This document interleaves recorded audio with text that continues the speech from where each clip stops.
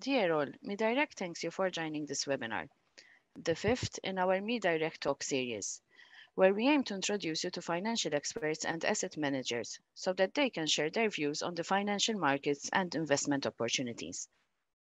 This webinar is aimed at providing you with information on the current stock market in view of the current pandemic and also the recent US election. MeDirect has always been at the forefront of providing you with the latest on the investment world, and we aim to continue doing so through our regular updates on our website and social media. Our team of experienced wealth advisors are always available to assist you. Stephen Yu, a world-renowned fund manager, has just under 20 years of investment experience and co-founded Blue Whale Capital with Peter Hargreaves. The Blue Whale Growth Fund is a global equity fund focusing on large cap stocks in developed markets. The fund was launched in September 2017 with the Irish domiciled Mirror strategy launching in September 2020. I will leave you now in the good hands of our guest speaker. Stephen will be discussing the stock market with a particular focus on technology stocks. He will also be giving us some information on the approach he and his team take on stock valuation. Following the presentation, we will be having a Q&A session that will be moderated by Edward. I would like to take this opportunity to thank all of you who submitted your questions via email. Throughout the session, please feel free to send us any additional questions you might have through the Q&A function. Stephen, over to you.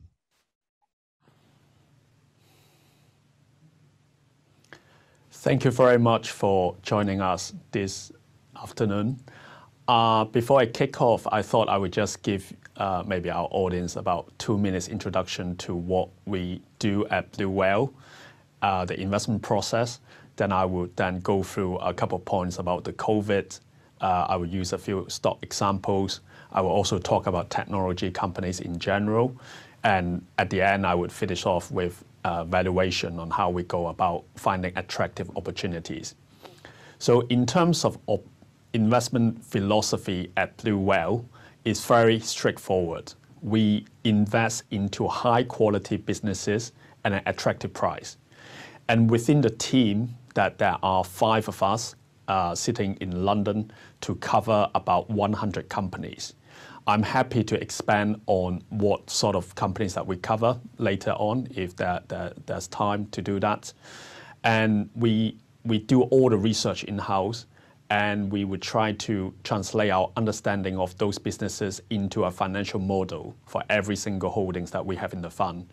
And by the end of the process, we would then invest into the best of the 25 to 35 companies. And then we are very conscious on valuation. We always look for new ideas, and the portfolio would continue to evolve over time. So this is what we're trying to do. If we look at the next slide, I just want to show you how we have done since we started 3 years ago. So please note that the performance numbers that I will be quoting today will be related to the UK domicile fund, which we launched 3 years ago. And then we have also launched an Irish domicile fund in September 2020. So since we started, what you can see on this chart is the trailing 12-month performance. And let's assume that you have invested in the fund 3 years ago in September 2017. Then on the left-hand side, the first bar, the blue bar, is what you would get having invested in the fund versus the iGlobal sector. And the iGlobal sector is a collection of about 300 global funds. And if at the same time, you can also use the MSCI World Index as a proxy, and the return is very much similar to the iGlobal numbers. So I think what you can see on this chart here is we have managed to deliver quite consistent outperformance on an every 12-month period since we started. And obviously, over the last 3 years, we have gone through many mini cycles in terms of the Fed raising interest rates back in Q4 2018 to a very strong bull market in 2019. And this year, we have the COVID crisis as well. The other thing that you will notice on this chart is the outcome of the returns that we have delivered. that we have managed to deliver over 17% per annum net of all fees versus about 7% for the IA Global. So this fund is really focused on generating significant and consistent outperformance. And that's what we set out to do 3 years ago. If we look at the next slide, so now let me take you through what's been going on with the fund and the market this year in terms of the COVID impact. So on a very high level, that what you can see on this slide is what the fund had achieved in the first half of 2020, that the fund was up about 15% and the market was up about 1%. But it would be more interesting if you break the first half of the year into 2 quarters. So the first quarter, when the COVID crisis started, there was a big sell-off in February and March. And then in Q2 this year, that the market recovered quite strongly. So what you can see on the slide here is in the first quarter of the year that the fund was down about 8% and the market was down about 15%. So we lost less money than the market. But when the recovery came in the second quarter this year, that the market recovered about 20% in that quarter and the fund was up about 25%. So we have managed to deliver outperformance both in the quarter that the market was in negative territory and also when the market was in a positive territory in the second quarter. So what actually happened throughout the first half of this year? There are a couple of things that we have done, which I'm going to take you through some live stock examples. But on a really high level, that we do have a very strict discipline on valuation. And throughout 2019, we were very cautious on valuation in general, including some of the holdings that we have. Hence, we were holding above 10% cash on the fund level throughout 2019. And it played out quite well when we ran into the COVID crisis in February, that we have over 11% cash. And by the end of March, that we have managed to redeploy all the cash that we have in the fund, and we invested those cash into existing holdings, the same holdings that we had in the fund before, but at a more attractive valuation. So hence the cash balance ended at about 3% by the end of March. And we were quite busy over that 6-week period just to redeploy those cash at a very attractive price. And hence, I think that that would be a good explanation why we have managed to do well both in the first quarter of this year and also second quarter of this year. So let me now give you some examples on what companies that we have taken action on and what we have done in terms of the cash. If we look at the next slide, just to give you a bit of a taste in terms of what COVID means for a lot of companies. Obviously, I think as the human population, this is a pandemic that a lot of people have suffered, a lot of people have impacted. But I think the perspective that I'm trying to probably bring in the conversation today would be more from a company perspective on how much businesses have been impacted or disrupted by COVID. The first company I want to talk about is Intercontinental Hotels. We did like the company. We invested in this company in 2019. It's a franchise hotel business, so it's a bit like your Domino Pizza, that you have a lot of franchisee coming to the group to say, I want to run a hotel, I want to build a hotel. And what Intercontinental Hotels Group does is they would let you to have their brand so that you can then use that brand to operate a hotel. And they would end up getting some sort of royalty from those franchisee. And because it's a franchise business, it means that Intercontinental Hotel doesn't need to put up the capital to build the hotel. The franchisee would be putting up the capital. So in terms of the business model, it's actually quite a nice business. However, during the COVID when COVID happened, that the business model in itself has been really challenged by COVID. And there are 2 things that the business got challenged on. The first one is obviously is us being consumers, having our holidays, travel, leisure, different usage of hotels, and that has got stopped because of lockdown. But secondly, the reason that the hotel business is still suffering, despite the fact, or maybe they have suffered more, is that they do get a lot of business with companies holding exhibition, conferences, and also business travel. And obviously that has put into stop. And I was obviously about 2 years ago or 18 months ago, me and Ed, we make a trip to Malta, and we were originally planning to do another trip this year, but that was not possible this time. So hence we are doing this live conference now. So that have obviously have quite a big impact on the hotel. So what you can see on the chart on this slide is that the revenue growth per room has dropped dramatically, and it would take a long time before this would recover. So what we did in February and March was that we sold out of these holdings completely because we dislike macro uncertainties. What we don't do at Blue Whale is we don't try to take a view on how the macro is going to play out. So in this particular case would be, when do we get a vaccine? When does everything get back to normal? That is the macro uncertainty that is very difficult to get a good grip on. We would rather to reinvest the capital away from that we have taken from intercontinental hotels into companies that we have more certainties of. So likely that they could actually benefit on the back of the COVID crisis. So which brings me to the next company on the next slide, PayPal. So PayPal has been a top 10 holdings in the fund since we started for quite a good period of time. But sometime in 2019, the valuation of PayPal has become less attractive. Hence, we had a much smaller position in PayPal just before the COVID crisis started.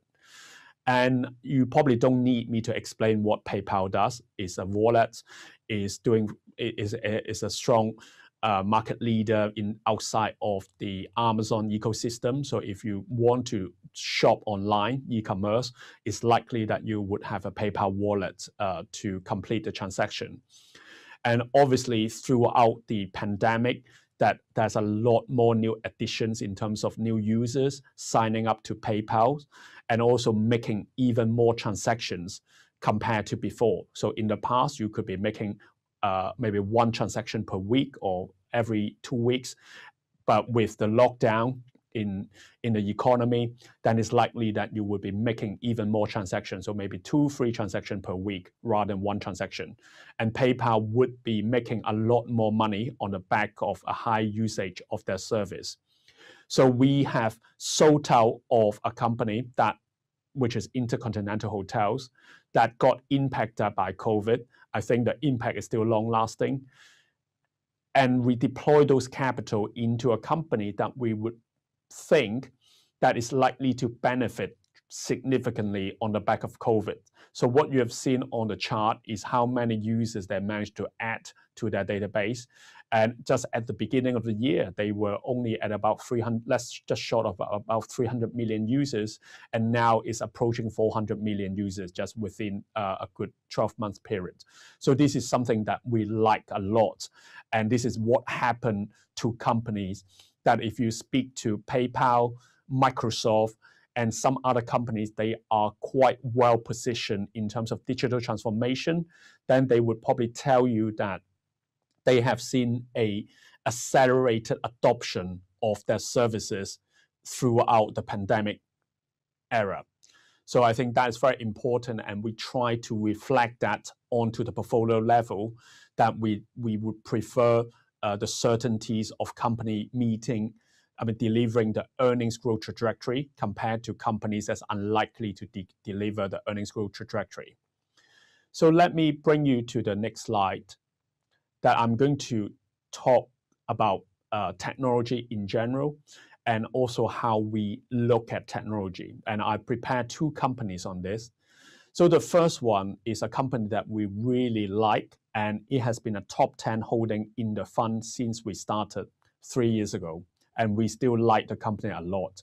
And the company is Adobe. You would be familiar with some of the software that Adobe produce, which is the video editing app, or maybe it's the Photoshop that you use to edit photos. So what has happened over the last 5 to 10 years, in particular the last 5 years, is there has been a massive explosion of content creation.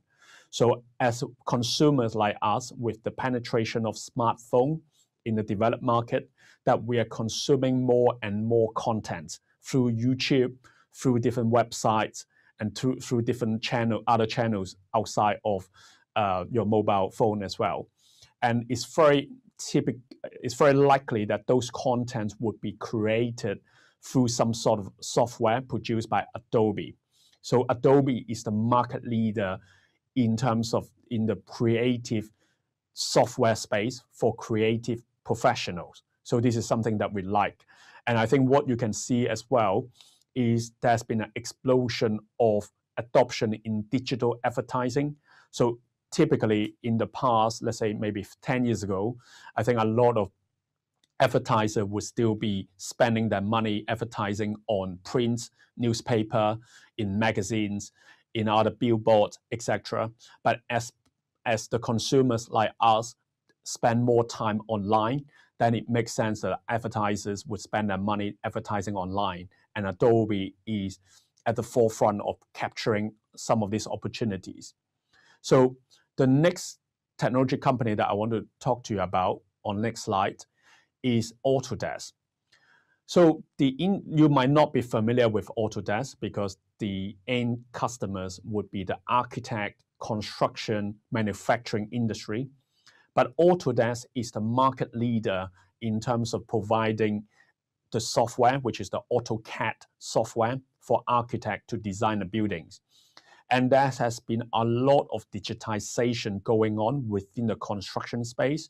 So you might probably have noticed that in the past, that on the building side, there's a lot of building manager would be holding out quite a big piece of paper with the drawings, deciding what to do with the site, what is going into the buildings, etc. Obviously, that is very inefficient because you need to have a lot of documentation in paper format to go behind the scene after the building is completed. But now, a lot of this process have been digitized. It means that you will probably see people walking around with their iPad on the building site, and they would know exactly what sort of parts has been gone into the buildings. So in the near future, if there's some sort of repair and maintenance on the buildings, then they know where to source those parts. Unlike buildings that have been built, let's say 20, 30 years ago, that you might not know where to find the parts for those buildings. So Autodesk is a company that we do like. It's very similar to Adobe in a way that is also a technology company, but the end market exposure is very different. So this brings me to the next slide, which is to give you a taste of how we actually think about technology. Because on the high level, that both of these companies are software companies. If you're looking at the GICS definition, they are grouped under information technology. The business model is exactly the same, which means that they sell you a piece of software. You continue to pay them a subscription fee. So let's say for Adobe would be about $20 a month. For Autodesk, it would be more expensive because it's used by professionals. But then from a company perspective, they will continue to receive a recurring revenue stream. And at the same time, because selling you a piece of software compared to selling this piece of software to another 100 customers, it doesn't increase their cost base. Hence, they do make very high margin, and it's the same for both companies.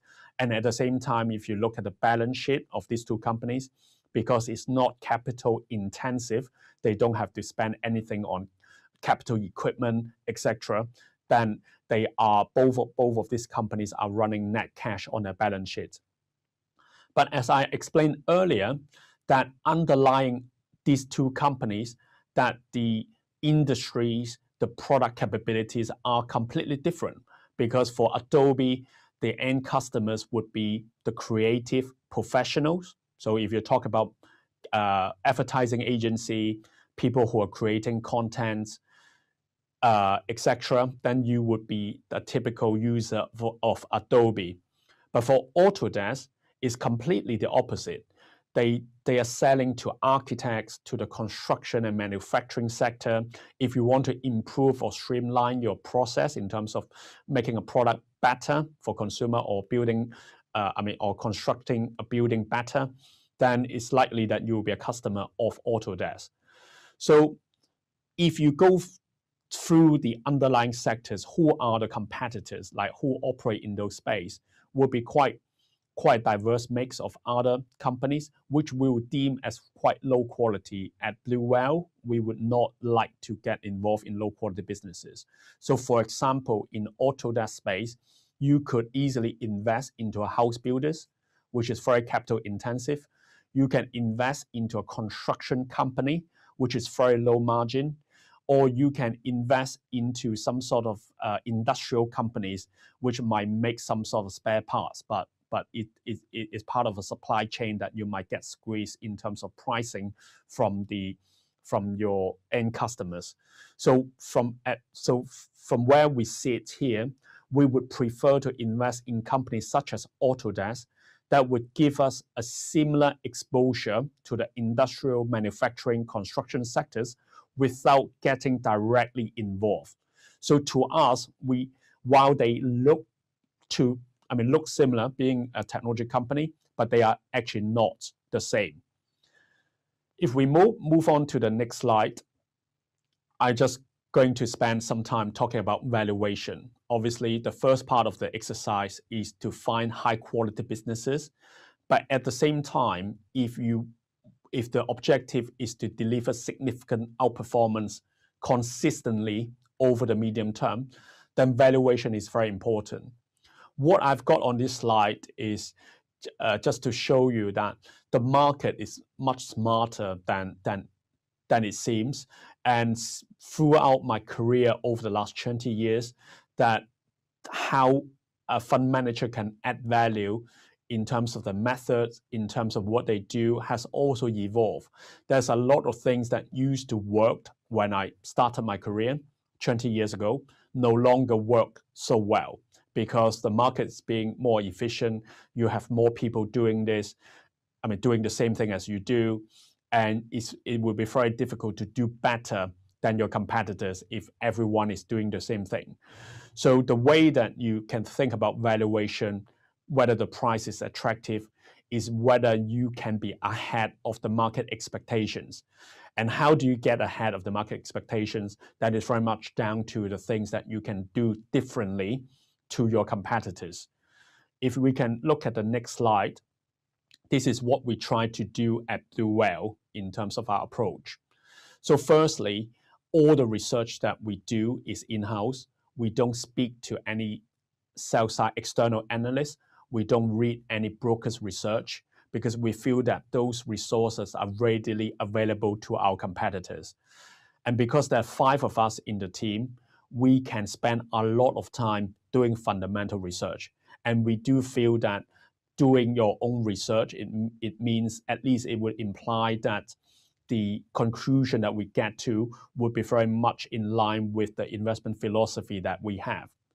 Secondly, for every single company that we have in the fund, we would build a financial model to translate our understanding of the business. So for every single holding in the fund, we have a specific model that is catered for that company or to cater for that industry. And what we try to do after we spend time on research, on valuation, is we would try to make forecasts on how much money this company is going to make over the next 3 to 5 years. And this is how we can then determine whether the price of this company is attractive or not. And there will be times that we could have invested in the company, let's say today, that the price is very attractive. But maybe 2 years from today, that the price is no longer attractive, and that would get reflected in our financial model so that we can act accordingly. if I bring you to the next slide, which is basically to summarize in terms of some of the companies, some of the factors that we look at in terms of how we determine whether a business is high quality or not, and also some other sectors that we also consider as attractive outside of technology. So in terms of how we determine a high quality business, we like companies that are that have a very strong market share, pricing power, high switching costs in terms of the product lock-in, good management team, and their business model is not at risk of being disrupted by external factors.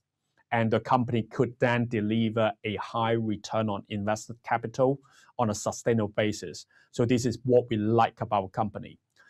And these framework apply to both technology company and also non-technology companies. So I already talked about Adobe and Autodesk.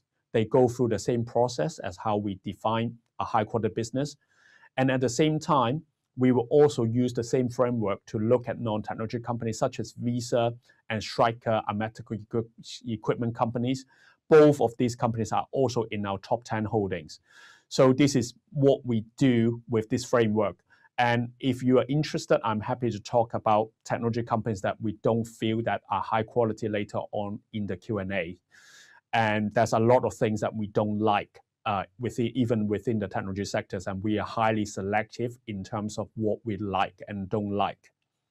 The next slide, I will probably just maybe give you a bit of a taste on ESG, which is quite a hot topic in the market. And one thing that we don't do for this fund is this is not a high impact fund. So we are not actively seeking for companies that would deliver good to the societies, means that they would probably be embracing some sort of green energy. They are probably doing good to the social side of the community, etc. This is not what we do as part of our investment process. But the ESG is very much embedded as part of our selection criteria to filter out companies that are low quality or they're not doing good to the societies. So for example, under environmental, that we dislike companies that are causing harm to the environment, such as coal mining companies. Because if your product is causing harm to the environment, it means that there's a lot of cost to your business that you probably need to clean up some of the maybe mess that you've made to the water, to the carbon cycle, etc. And there will be a lot of regulators at the same time to go after your business to increase your regulatory costs. So we don't invest into mining companies, oil and gas companies, etc. The second one will be on the social side, that we dislike companies that sell product that is causing harm to the human population, such as tobacco companies. And I think, as we know, that within the sectors that they do get protests from both some activists who are against the product, at the same time from the regulators.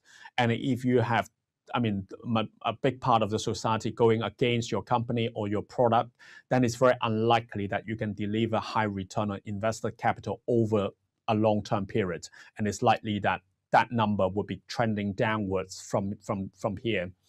Last but not least, corporate governance is always a major factor in terms of how we invest into a company. As I mentioned before, that we like to invest in companies with a good corporate governance, good management team, etc. So that is very important.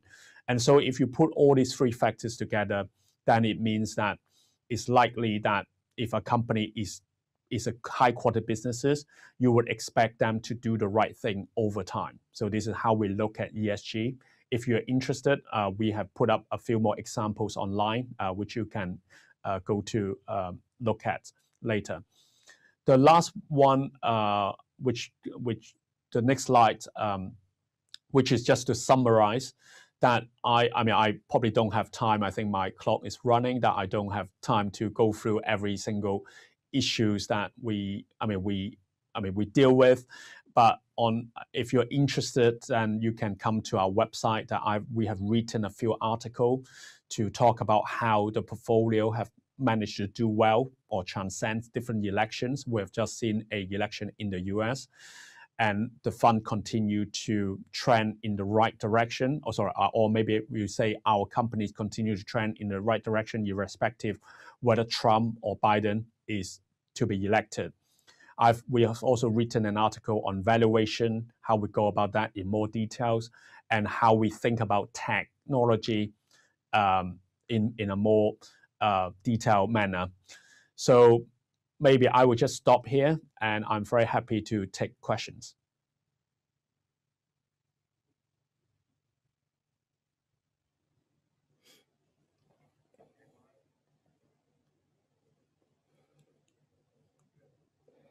Thank you all for joining us. To briefly introduce myself, my name is Edward Malia, and I'm the Relationship Manager at Blue Whale Capital. I'll be moderating the Q&A session this evening, so please do submit your questions via the Q&A function as part of the app, as part of the Zoom app.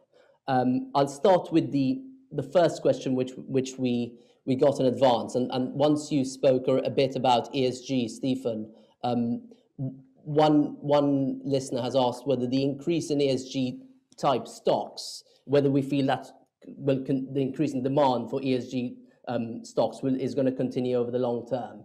I'll leave that to you to expand on. Yeah, as I mentioned earlier, that ESG is very much part of our process.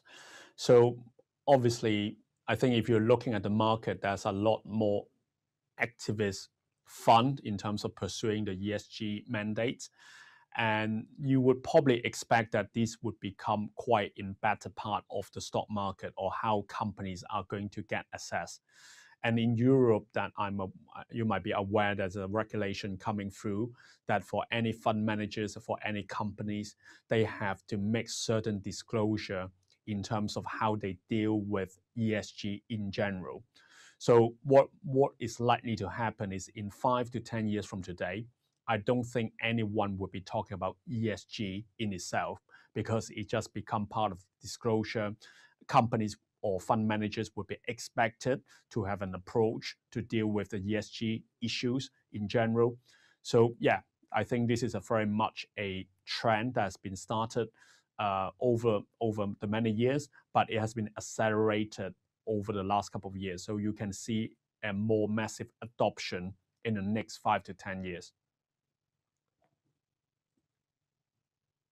Thank you very much, Stephen. Just a follow-up question on some stocks in ESG. We mentioned that we don't like companies that harm the environment or tobacco, but we have some stocks like Diageo and Davide Campari Milano. Would you like to explain why we hold these stocks and reiterate that we're not an impact fund per se? Yes, I mean, we do have some beverages company, but as I explained earlier, that it really depends on the view that you take. And given that, I mean, if you talk about beverages company, that is more of a consumer choice, that, I mean, obviously a lot of these companies are doing the best they can. They will make sure that people will be aware of how many drinks that they should take. But it's really much of a choice for consumers. And I think a lot of these companies are doing a lot in terms of how they produce the product, how they make sure that anyone who should not be getting the product would be banned to do so. So I mean, from Blue Whale, that we have taken a view that the beverages company are less severe in terms of the risk level compared to tobacco companies. So that's the view that we have taken. Thank you, Stephen. We'll move on to something which is more about how we run the fund. And one of the listeners has asked about how we determine entry points and exit strategies in the stocks you buy. So maybe you can expand on the process a bit. Yes, this is very much to do with valuation. So there are a couple of things that we do at Blue Whale. So the first one, which is a very clear cut, that if any of our holdings ended up being disrupted by some external factors, such as the one that I mentioned earlier, a COVID crisis on intercontinental hotels, then we will exit the position quite quickly. So that is just independent of valuation. We dislike macro uncertainties. That's part of the process. But in a more typical setting, that if we are just talking about a company, two companies being equally good or attractive in terms of the business model, but then we would then have to decide which one that we would have a bigger weighting, or maybe which one we would have in the fund. Then we are then talking about valuation. So which one is trading at a more attractive price. So within the valuation model that we have, is there a couple of things that we do. So I already mentioned that for every single company that we have in the fund, that we have a financial model. We will make forecasts in terms of earnings, how much money this company is going to make over the next 3 to 5 years. And we will compare our forecast or translate that into a valuation number versus the market expectations. So if our forecast to say, give you an example, so let's say if we forecast this company to make 110 euro 3 years from today, and the market at the moment is expecting this company to deliver 100 euro 3 years to today, then it means that we are 10% ahead of the market expectations. So the share price in itself that is trading today is likely to be undervalued. But then let's say a year from today, so we forecast 3 years, but a year from today, we look at the 3 years number again, that we have not changed our expectations, that is still, we still forecast this company to deliver 110 euro.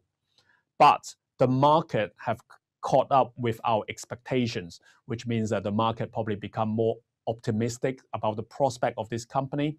And the market is now expecting this company to deliver 120 euros 3 years from today.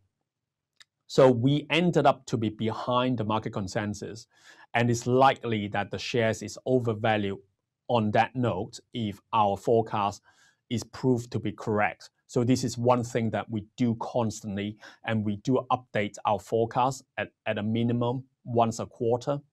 And then secondly, in terms of the valuation exercise, we also compare the absolute valuation of our company to the market or to the peer group. So let's say if we are talking about Adobe, Autodesk, Microsoft, they are all software businesses, then the valuation metrics would be compared against each other. If we are looking at, let's say, the medical equipment companies such as Stryker, Boston Scientific, Medtronic, and some other names, then we will be comparing the valuation relative to each other within that sector. And we want to find the best opportunity for any stocks that within any sector that we get involved with. And one thing which is very important to remember, that this is a high conviction portfolio. It means that we only invest into the best of 25 to 35 stocks. And we can't just keep adding new companies because we are constrained in terms of finding the best ideas. So if we have a better idea, and if we decided to add that new ideas into the fund, then it's likely that someone have to give way for these new ideas. And that's very much depending on the valuation of those companies. Thank you, Stephen. Just to let you know that we have around 10 questions in queue. The next question I'll tackle, there's been a couple of questions regarding technology stocks, and realizing that they've done very well, and the prices have done quite strongly over the past years. And the listener is maybe a bit concerned that maybe it's a bit dangerous at this stage in the market, at this stage in the cycle, to invest in technology stocks. Maybe you can explain our views on timing and how we manage this within the fund. Yeah, thank you for the question. It's a very good one, because I would take this opportunity to expand a little bit more on technology sector in general. So throughout the course of this year, that there's a lot of technology names that have seen a lot of benefit from COVID. But to us, a lot of these companies remain to be low quality businesses, despite the fact that they have done quite well year to date. they have added a lot of new subscribers, etc. But then it doesn't change the fact that some of these companies' business model in itself is quite low quality. So let me give you two examples to illustrate that. The first one is, maybe I shouldn't be using this example because at the moment we're using Zoom, the video app, to do this live call, but we do not think Zoom, the company, is a high quality business. The reason being is obviously over the course of the last 9 months, a lot of people have signed up or a lot of people have started to use Zoom, but there's a lot of competition in terms of the video conferencing app space. Like within our company, we do use Microsoft Teams a lot. I think some other company, they probably use Google. Some other company could be using, or consumer could be using WhatsApp. And the problem is not just adding the number of subscribers or people who are using Zoom to participate in some sort of conference or call, is how you get people to pay for that to start with. Because if you can't get people to pay for that, it means that you don't have any pricing power. And the way that I would associate Zoom to and other sectors which you might be familiar with, and it's a sectors that we would never get involved with, would be the taxi app software companies that we have on our smartphone, such as Uber, Lyft, Bolt. There's a lot more that you can think of. And the problem with a lot of these taxi apps on your smartphone is there's no lock-in in terms of switching costs. You can be easily using Uber to get your taxi today, and tomorrow you could be using another one if the offer is better, or because obviously the service level are quite similar. So it's kind of like a commodities. And I think that's very much similar in terms of the business for Zoom. So it's yet to be determined whether they could actually make any money, on a sustainable basis over the medium term when they start charging for their service. Another company that we dislike, which have done quite well this year as well, is Netflix. So everyone will be familiar with Netflix.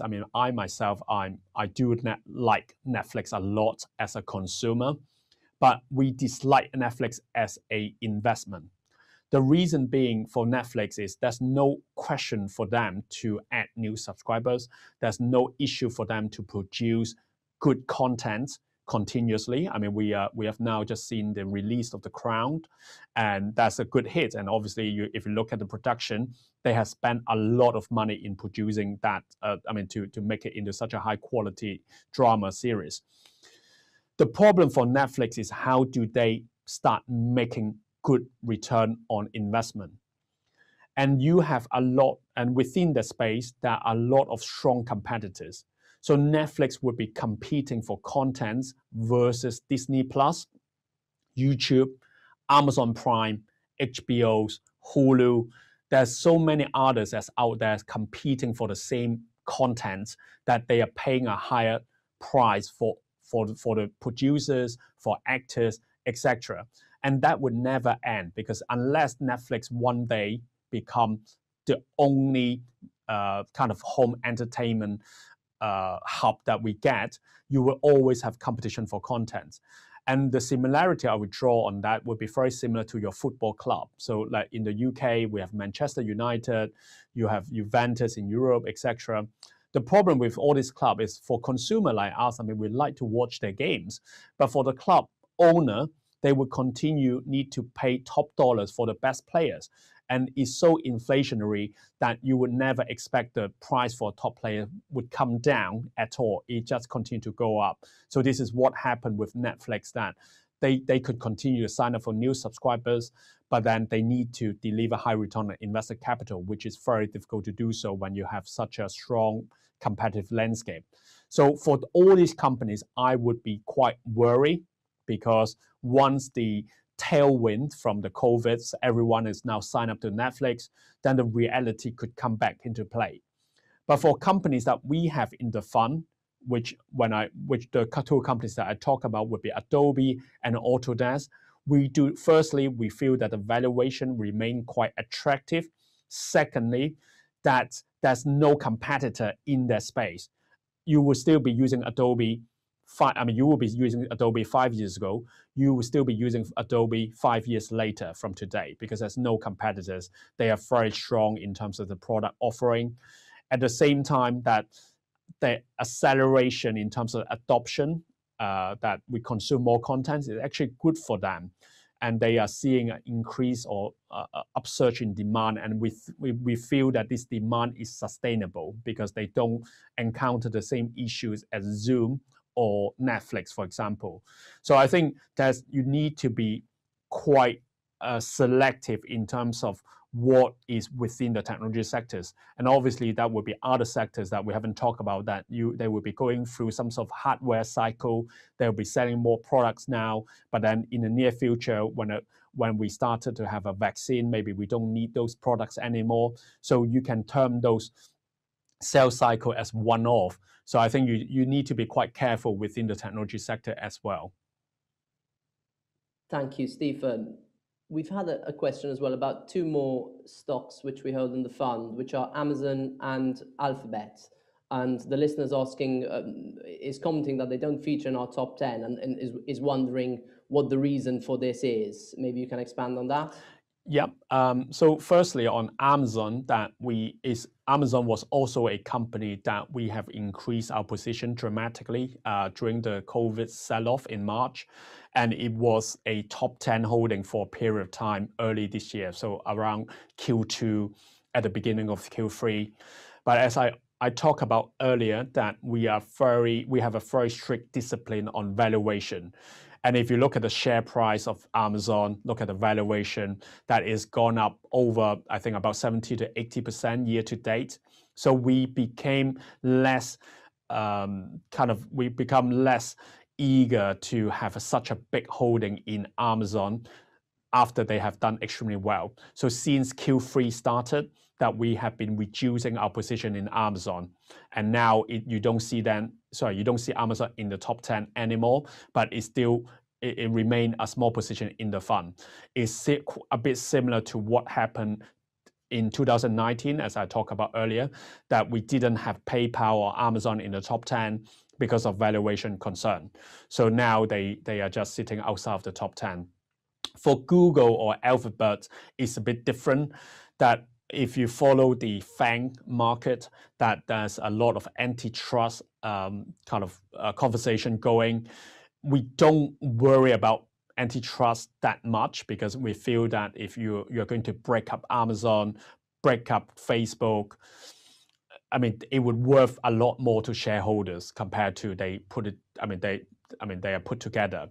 But I think for Alphabet or Google, it's a bit more complex, the argument, because their business is quite entrenched into quite a few different areas. You are talking about the search, Google search, you're talking about the Android system, you're talking about the cloud, you're talking about the royalty they pay to Apple to have their search engine being the de facto search engine on the Apple iPhone, etc. So I think there's a lot of going on there. And if you then look at the valuation of Alphabet, it's not very attractive. So basically you put the two together, that we do like the company over the long term, but over the shorter term, that I think there's a lot more issues that remain to be seen. I mean, we are not overly concerned, but hence we still do have a position in the fund, but it's just much smaller compared to, let's say, Facebook. At the moment, you do see it on our top 10 holding. Thank you, Stephen. There's been a few more questions. There's 13 questions and we have around 10 minutes left. So if we don't manage to get through all of them, there's a few about fees and all of this. I'll either ask MeDirect representatives to get back to you, or I'll try and cover them at the end of the session. But the next question we have is about our views on EV and whether this is something which is the 2020 explosive growth all hype, or do we see value in this at the stock level? Maybe you can give a brief answer on that. Yeah, we don't do much on the EV side, and I already talked about that. I mean, that's another way to to participate in some of these opportunities in the market, which we will deem as quite low quality. For example, if you are interested in the EV market, you could either be going into the automakers, the OEMs, such as, maybe the Volkswagen, the Toyota. I think they're doing quite a bit in EV space. Or you can go into the battery makers. Typically, those companies are quite speculative. They're quite small, is highly competitive in terms of space. If you're referring to Tesla being some sort of EV play, we don't define Tesla as a high quality company. We can talk about that later if you wish. And the auto space is highly competitive. So for us, the exposure that we have to the auto space indirectly would be through Autodesk and Dassault System. So both of these companies have exposure to the manufacturing space, and automakers would be their end customers. So the end customers for Dassault or Autodesk would be the likes of Toyota, BMW, Daimler, etc. So we would prefer to have exposure indirectly to that space, but we don't have anything that's directly directly exposed to the EV in the fund. Thank you, Stephen. Just a quick question, because there's been a couple of people who asked about Bitcoin. Obviously, this is a long-only equity fund, but maybe do you want to say a couple of words on that? Yeah, and the same answer to that we don't invest in Bitcoin. Firstly, we couldn't. Secondly, Bitcoin would also be considered as quite speculative. So if there's such a company that might be that have a business that's related to Bitcoin, let's say a platform, that is deemed to be quite speculative, from our perspective. But what is quite interesting quite recently is PayPal. You might have seen the news that PayPal is the first legitimate company approved by regulator in the US that the PayPal wallet could now hold Bitcoin, and they can also convert Bitcoin in the wallet to make transactions through the 30 million merchants that PayPal has got. And this is coming in the next 3 to 6 months as we speak. So that is very exciting for us, but it's the same story from our perspective, that we would expect some of this company, if they're high quality business enough, that they would be able to capture these sort of opportunities on our behalf. So us being an investor in this company, we can get exposed to these sectors indirectly. But if you ask me, would we ever consider investing into a business that is so business is to basically to embrace Bitcoin, to roll out Bitcoin? I think it's very unlikely, because that would deem to be quite speculative in its own right. And you can never get high enough conviction on whether this company that you invest into is going to be the ultimate winners, because there could be another 50 companies doing the same thing at the same time. Currencies and whether we are managing currency risk within the fund. So the listener has realized that a lot of the companies you mentioned are mainly traded in US dollars. And maybe you can explain, especially with the funds, Euro and GBP share classes, whether we are doing anything to hedge currency risk. Yep. So in terms of currency, I will give you 2 pointers on that. The first one is we have the ability to hedge currency if we want to, but we have not done that since we started the fund over the last 3 years. But we do have the ability to do so if we feel that currency risk is more prominent on a fund level. Secondly, if you look at the underlying exposure of the fund, which you don't see on our fact sheet, you'll probably see 70% in the US, about 25% or 30% in Europe, etc. But then if you look at the underlying revenue exposure of our companies, we have less than 50% exposure to the US economy. Because a lot of companies that we talked about earlier, they are all global companies. So while they are US listed, but they operate globally. So hence, it's not a simple exercise to say, oh, I have let's say 5% holding in Adobe, it's a US company. Why don't I hedge the risk on the US dollar with the same 5%, because the Adobe is quite a global business that is US would account for, let's say, about 50% of Adobe's business, etc. So hence the currency risk in itself would be taken care of on that level.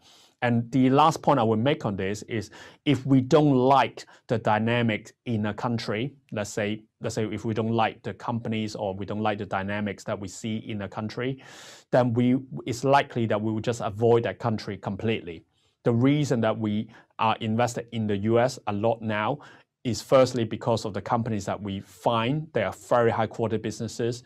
Secondly, in terms of the corporate governance, the dynamics within the country, the US country is quite stable in general context. So I think we feel quite comfortable that these companies can continue to deliver the return that we set out to do. And if you're interested, yeah, you can speak to maybe MeDirect or later in terms of the different share classes that we offer. Thank you, Stephen. There's been a question about interest rates and how they impact the selection process of underlying securities, but maybe you can talk about how, maybe reiterate how we take macro into account or don't in the fund. Yeah, I didn't have time to expand on that. Typically, I think it's quite important just to give you a taste on how we actually execute the process. So in terms of what we do at Bluewell, everything is bottom up. So we do a lot of research on companies. We translate our understanding of what's going on in the world on the company level. What we don't do is we don't take a view on what's going to happen on the macro level. So if you ask me which way, I mean, is Trump going to be elected or is it Biden to be elected? How is Brexit going to play out? What sort of interest rate we're going to get 3 years from today? We have little idea. But what we try to do is we translate those kind of uncertainty onto the company level when we make forecasts over the next 3 to 5 years. So basically, if you ask me, is interest rate going up from, let's say, 1% in the US to 2% in the US 10-year interest rate, is it going to impact the earnings growth trajectory of Adobe, Autodesk, Visa, PayPal, etc.? The answer is no, or very immaterial in terms of the impact. Then we would continue to like these companies.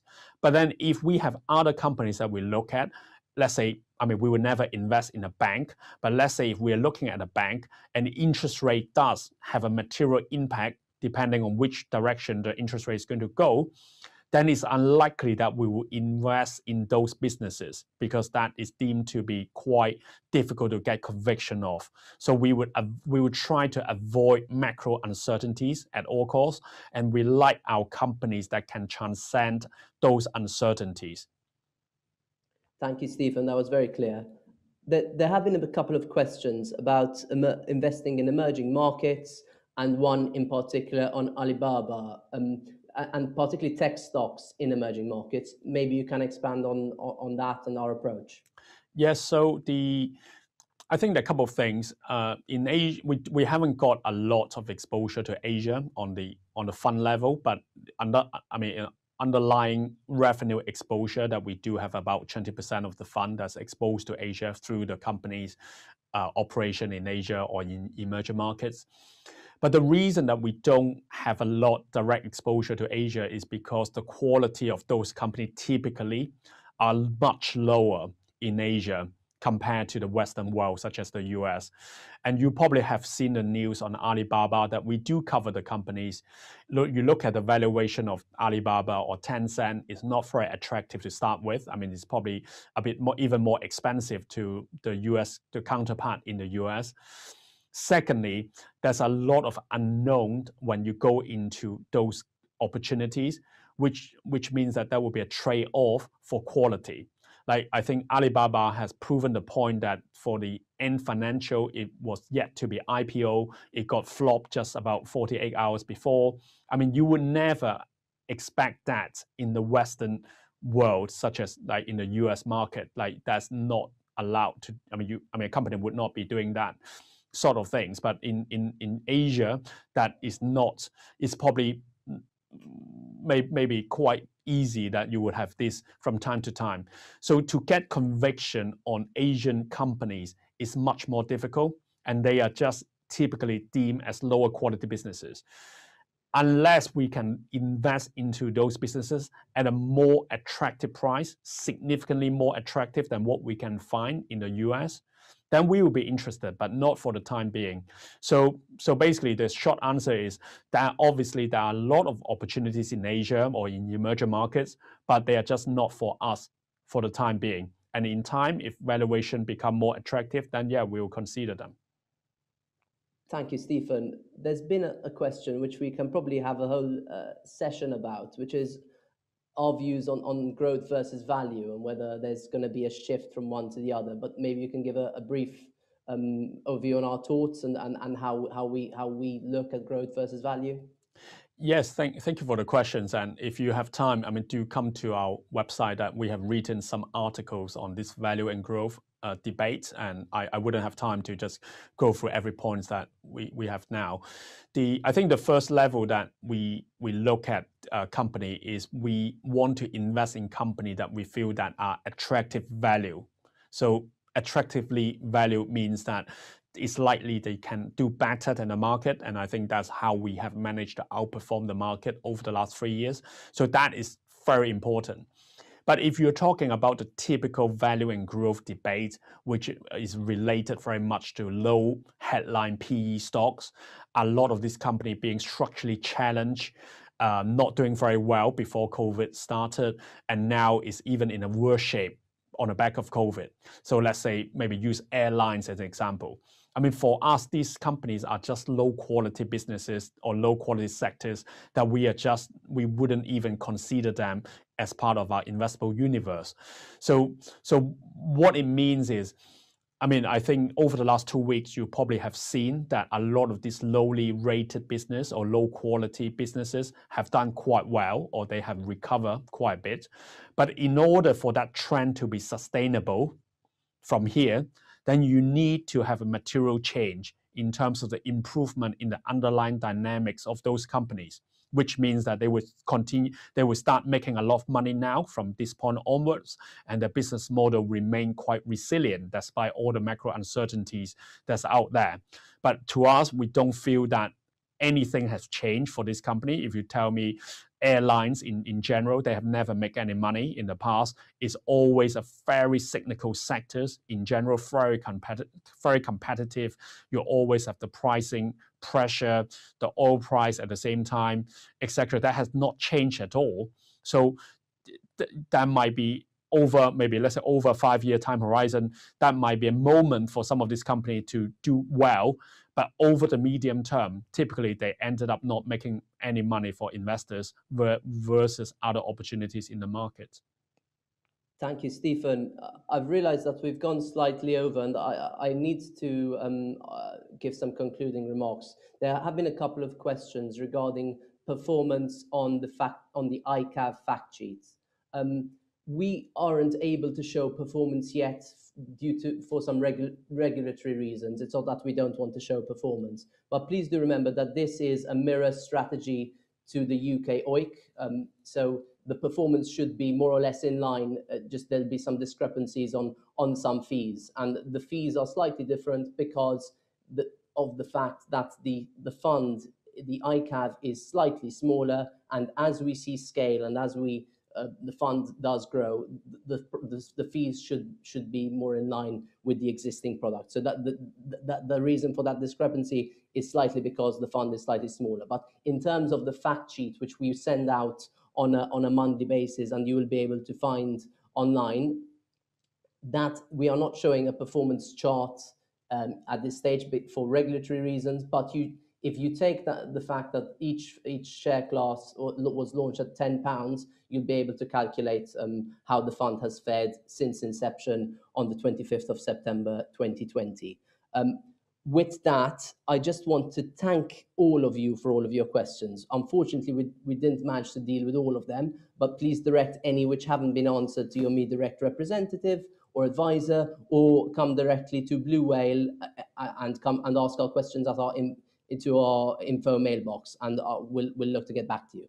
But I'll take this opportunity to thank everyone for joining us this evening, and also thank you to Ingrid for organizing this event, and to MeDirect for having us present to you this evening. Stephen?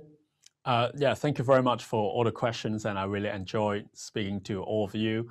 And I think the only remark that I would make is we have done relatively well since we started 3 years ago. And what we try to do is we look forward over the next 3 years. So there's a lot of things that we'll be thinking about, the research that we are doing now, we'll be looking out for the next 3 years. So thank you for all the questions that you've asked. And if there's anything else, we will try to keep you informed as well. Thank you. Stephen and Edward, thank you for your time today and for the information provided. I am sure we all found it very interesting. And obviously, we will keep updating our news and article sections with any information provided on the fund and how it is performing. Also, a big thank you goes to all of you who joined us today. Our team of advisors are available if you have any further questions.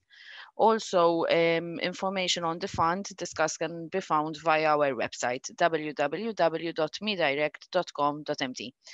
Thank you, everyone, once again, and have a nice evening.